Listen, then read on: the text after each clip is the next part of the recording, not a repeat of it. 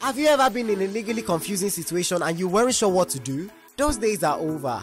Listen to Sabi Law on the Beat 97 to know what's up. Sabi Law is up every Monday, Wednesday and Friday from 8:55 a.m. Exclusive to the Beat 97 ABJ. Hello Abuja, welcome to today's edition of Sabi Law on the Beat FM. I remain Onyekachi Umar and today I'm with Kenechukwu Agwo.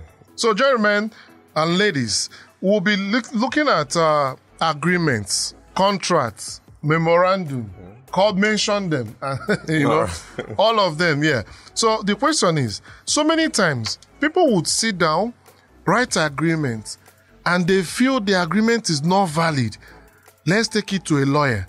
Let's take it to a law firm. Worst case, let's take it to a court staff, even a bailiff, or a notary public. Let them sign, because it's only when they sign that the agreement becomes valid. That's the thinking of the people. Yeah. But by the end of this discussion, you're going to find out that their thinking may not be correct. So Mr. Kenechukwu is going to lead us in this discussion.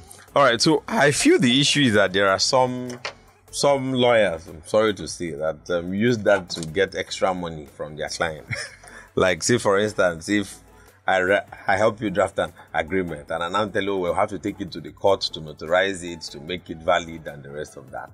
Any agreement between parties here, I mean Mr. A, Mr. B, it could be Mr. Lai, Mr. Kachi, any agreement between the two parties are valid without the authorization of any lawyer of any court.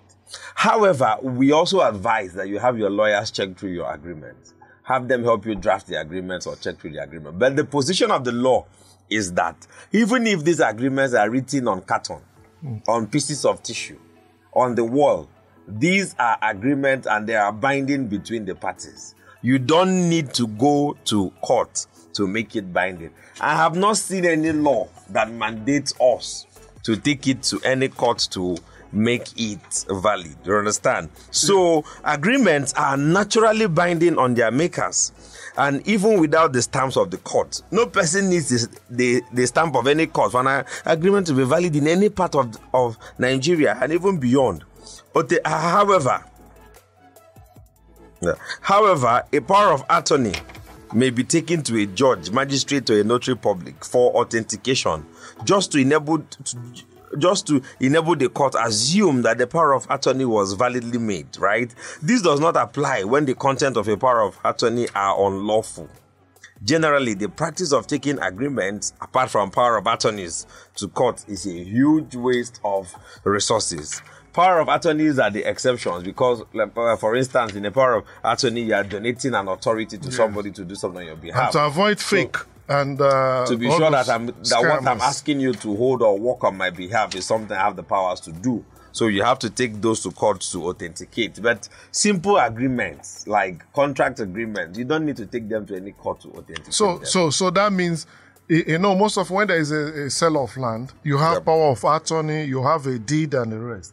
So what we're trying to say is that the power of attorney may be taken to court just for the court to authenticate it, or you take it to a notary public for authentication. The authentication only mainly shows that it was really done by the persons who said that they did it, and it's only for a power of attorney. You right? Now the deed of sale and the deed of assignment and the rest of them, you don't need that.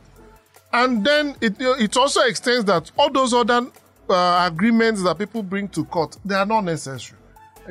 So for a lawyer who goes on to deceive clients that one needs to take all agreements to court for an agreement to be valid, that is wrong. That's a professional misconduct. And for clients out there, the general public that may believe that agreement will not be valid until it's taken to court, that is wrong. Agreement, once done by parties, once done by one or two persons, is valid.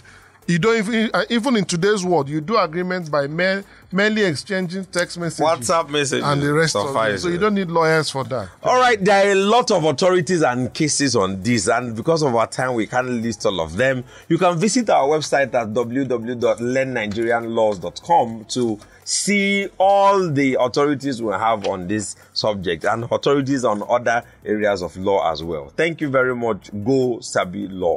Have you ever been in a legally confusing situation and you weren't sure what to do? Those days are over. Listen to Sabi Law on the Beats 97 to know what's up. Sabi Law is up every Monday, Wednesday and Friday from 8:55 a.m. Exclusive to the Beat 97 ABJ.